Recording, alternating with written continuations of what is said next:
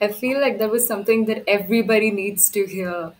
There is so much hatred about the whole country, not just the government, not just the prime minister, not just that political party, but the whole country. There And is something even which these, I'd like to say to you at this point. I'm sorry to interrupt you. When you want to break a nation's development, you destroy two things as far as its population is concerned. You destroy their self confidence and their self respect. And you tell them that you can't do it, we are superior. So the self confidence is destroyed. And then you are useless. So your self respect is destroyed. Now, in India, people of your generation, Ms. Naik, we see this burgeoning self confidence.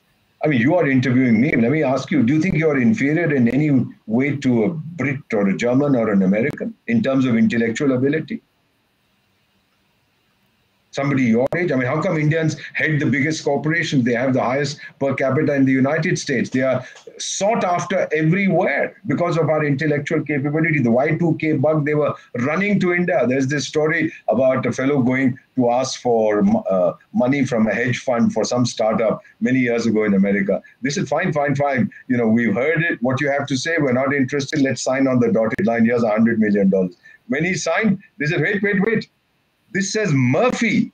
We thought your name was Murthy. We were going to give you the money if you're an Indian, not if you're an American. It was a bit of a joke at that time. People said, you know, that was a respect.